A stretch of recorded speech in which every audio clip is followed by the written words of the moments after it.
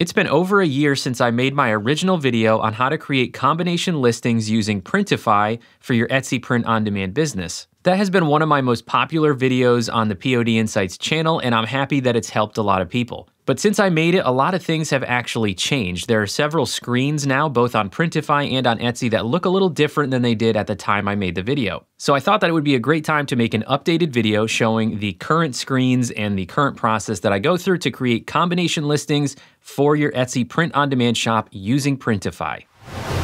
All right, so this process is going to start with creating a template that you can reuse every time you want to make a combo listing. And we only have to do this part one time, thankfully. This is going to take a few minutes to get set up depending on how many variations you want to have in these combination listings. But once you create this template, then what you'll do is you'll go to your drafts folder of your listings page on Etsy, and you will copy it for each new one that you want to make. So you never want to actually publish this template. You just want to use it to copy and create new listings each time. Before we start on this, I do want to mention the things that have not changed since the last time I made this video. What's still true is you can only have one shipping profile per listing. So you only want to combine products that have similar enough shipping costs so that you can use the same shipping profile for all of the products in the listing. Now, the easiest way to do that is just to offer free shipping on everything in the listing and build your shipping cost into each individual product type, because then you're guaranteed to be getting the correct amount for shipping for each type of product that you combine. But if you don't want to do free shipping, or if you really just can't because the product price would be too high, then you need to make sure that you're okay with charging one shipping price for every item that you're going to combine into this listing, because you can only have one. All right, so let's get started on our template. I'm going to do basically the same process that I did in my original video. We're going to create a template for a combination listing where I sell t-shirts, sweatshirts, and hoodies, 3 types of apparel in one listing. And even though this is the new listing workflow with the links across the top where you can jump to a section, I still need to go through this from top to bottom when I'm creating it from scratch. So let's start with the title. So I like to just call this template t-shirt, sweatshirt, hoodie, so I know exactly what it is when I'm looking at it in my drafts folder. And you have to add at least one photo in order to save this to your draft. So what I like to do is get my size charts uploaded. If you have like one size chart or a color chart or something like that, that's going to be the same every time. Go ahead and upload those into the template. That way you don't have to upload them when you create the actual listings. For the description, what I recommend doing in the template is just to include a breakdown of the different product types. So of course, the product description at the top is going to change with each listing you make that describes the design. But for the rest of it, whatever you normally want to include about the specific type of garment, as well as maybe your return policies, all of that kind of stuff, just put that in the template because it'll save you time later. So once you get all of that added in there, now we can keep moving on. Under price and quantity, I'm gonna skip that. And notice that it's telling me I need to choose a category for the product before I can enter variations. So that's actually in the section below it. And the variations is where we're gonna spend most of our time here, but since we need to do the category first, let's jump down here to the details. Under core details, we're gonna need to add this. So it is a physical item. So we're gonna select another person or company. It is a finished product and it is made to order. And then of course you want to select your production partner. In this case, I'm using Printify, and click apply on that. Now we can select a category. Now, because this is going to be 3 products, basically you just need to choose one, and you can go with the one that you think maybe is going to sell the most, or whatever you want to do. I'm just going to put t-shirts for this one. Now we can actually scroll back up and do our variations. This is where we're going to spend the most time, investment of time for creating the template. So we can only add 2 variations to a listing. That is still the case. That has not changed. But we actually have 3 different variations for this listing, right? We have size and color. Normally those are our 2 variations, but in this case we also have product type or garment type. So what we need to do is combine that garment type variation with either size or color. And personally, I like to combine the garment type with the size, because then the size and the garment type read together in the same dropdown separate from the color. So what we need to do is click on create your own here. And now we need to give this variation a name. So I'm going to put type and size as the name for this variation. Now we need to add all of our combinations here. So we're going to have small through, I'm going to do double XL. So small through double XL for t-shirt, sweatshirt, and hoodie. Each of those is going to have 5 variations. So that means 3 products, 5 variations. So I need to add 15 different variations here. And so the way you want to list this is t-shirt, S like that. Now I'm going to save myself a little time by at least copying this beginning here, and now I'll hit enter, and then I'll paste in the t-shirt part, and I'll just put medium, paste it in, large, paste it in, extra large. Now I'm going to keep doing this until I've done the same, small through 2XL for t-shirt, sweatshirt, and hoodie. All right, there we go. I've got all 15 in there. We've got t-shirt, sweatshirt, and hoodie all small through 2XL. So now we can click on done. All right, so now we've got our type and size variation created with all 15 options. Now our second variation needs to be the color. And I would personally recommend just creating it as a custom variation, because if you choose primary color like that, we just choose the default one that Etsy gives us there as primary color. And then let's say we select two colors, black and white. What will happen, and I don't know why this is, but what seems to happen every time is when you choose primary color, Etsy places that variation first in order, meaning it puts it on top of your type and size option. And the reason why I don't like that is because the first one that's listed here, the one that's on top, that's going to be the furthest left column. So that means your variations will be grouped by that option first. They'll be grouped by color. That is not the most efficient way to have them organized later when it's time to copy the SKU numbers over. I like to actually just create my own. So click on create your own, and then just put color, and then under the options, put the colors that you intend to use. Now, I do want to mention that for these combination listings, the more products you offer and the more colors you offer, the more work it's going to be to create these listings. So I don't personally recommend doing more than 2 or 3 color options for these. So I'm going to leave mine at black and white for this example. So we can click done now. So now you can see it's allowed the type and size to be on top, the first variation. And what you want to do on the bottom here is make sure that these boxes are checked off. You want to have all of these selected so that the prices, quantities, and SKUs vary for both variations. It should list both of your variations here. Once you get all of that completed and these are in the correct order, go ahead and click apply. And then you will have a full listing of all of your product type and color variations listed out here. You should have 30 of them if you did 2 colors like I did. And now maybe you can see a little bit better what I was talking about by putting them in the right order. With type and size as that first variation, now you'll actually see the products grouped together by type rather than by color. So you've got t-shirt small black, t-shirt small white. You'll see the same products grouped together. Now you can go ahead and fill out the quantity and your pricing in the template so you don't have to do it later. I do like to use this little checkbox in the top left corner to just select everything and then update the quantity.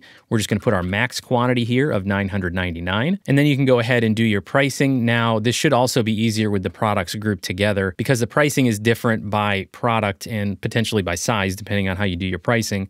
You're not going to want to just enter one price for everything, but go ahead and select all of the ones that will have the same price and then use the update price button. Now we can go ahead and proceed with the rest of the listing. We already did the category and the core details. You don't really need to fill out any of the other attributes. You don't need to do the tags because that's going to vary by the design that we actually are using for our listing. You can assign the shipping profile to it now. So if you have a shipping profile created, go ahead and assign the shipping profile that you intend to use for your combo listings. If you don't have one, you're going to need to create one that you want to use for your combo listings. But whatever your strategy is for free shipping or not free shipping, if you are charging for shipping, just make sure that your price makes sense for all the products that you have in here. Now, under settings, you can apply your shop policy here. Mine is no returns or exchanges. Under shop section, you don't have to select anything now, or you can if you want to. You can put it under a shop section. For renewal options, I always select manual. I've talked about this many times in other videos. I do not want listings renewing automatically when they don't sell for 4 months. That does not have any impact whatsoever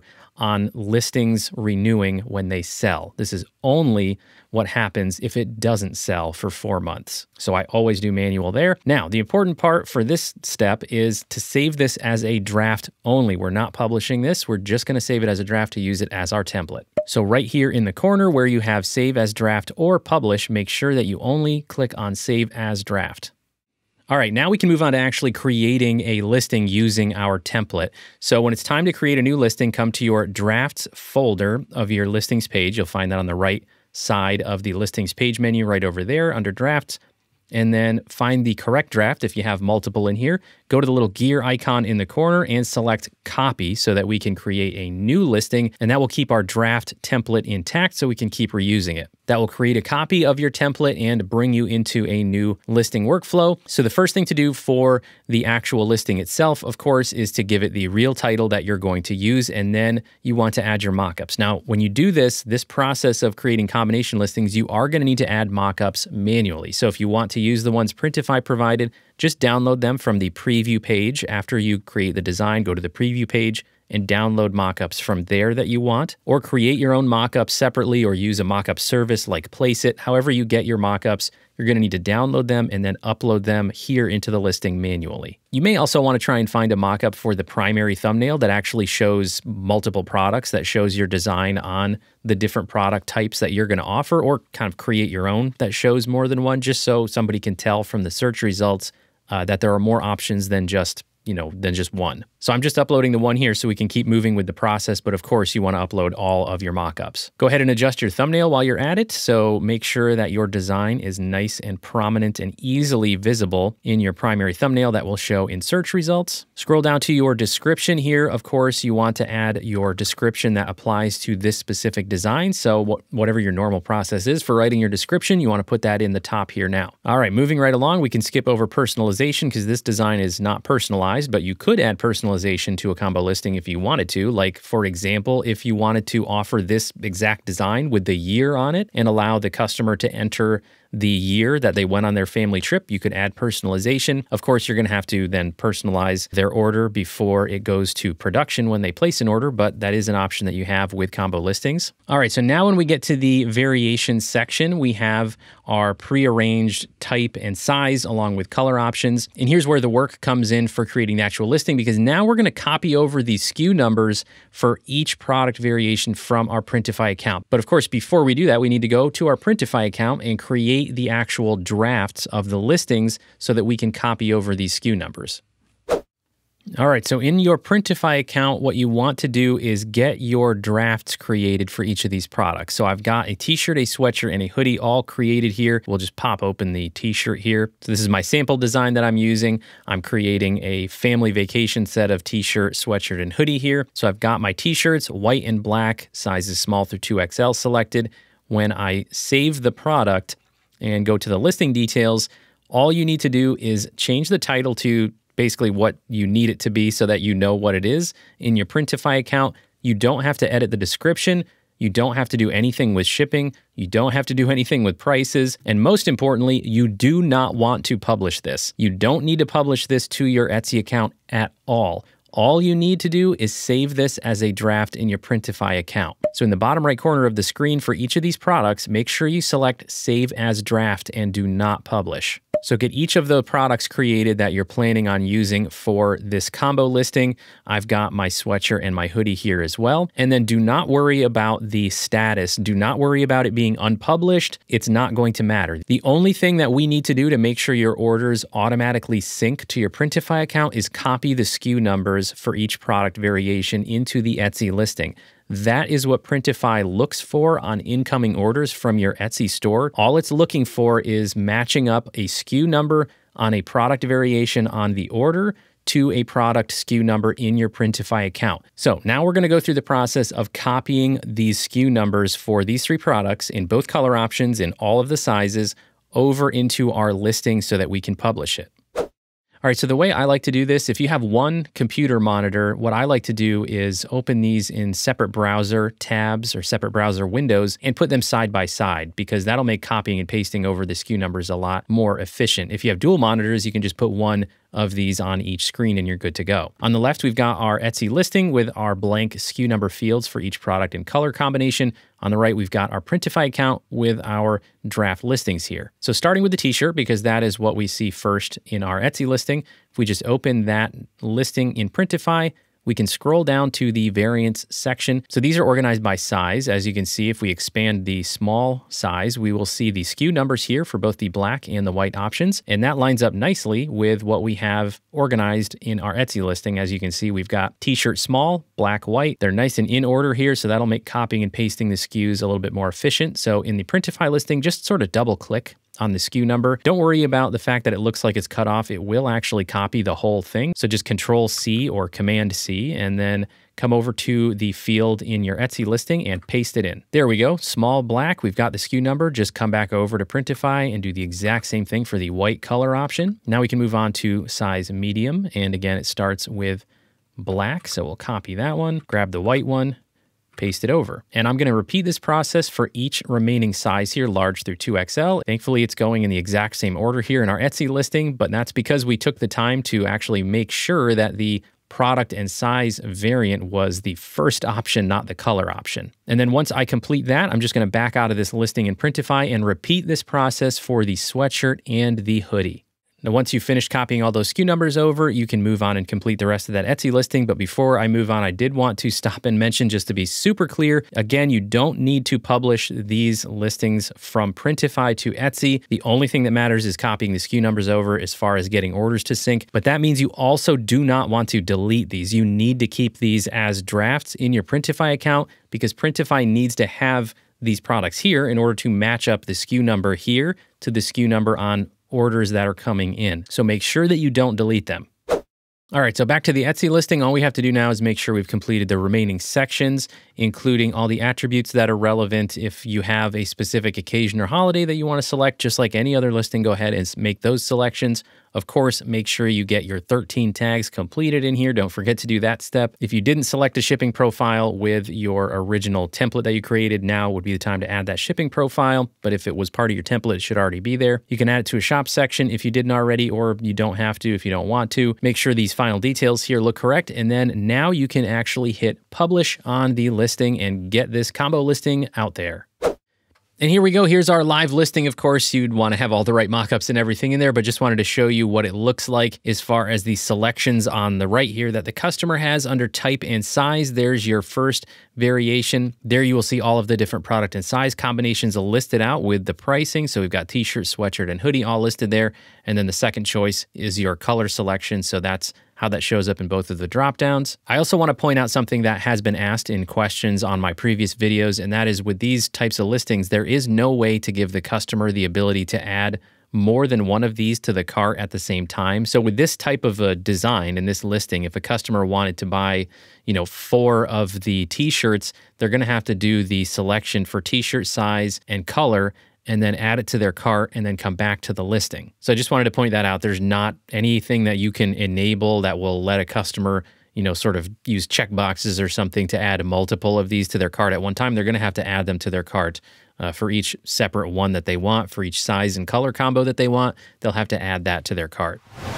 All right, so that's it for the 2023 update on how to create combination listings using Printify with your Etsy print-on-demand business. I hope you found this updated tutorial helpful. Let me know in the comments if it was, and if you have any remaining questions about how to create these listings with Printify and Etsy. If you did find it helpful, do me a favor and hit that like button so YouTube can show the video to more people, and don't forget to subscribe to the POD Insights channel.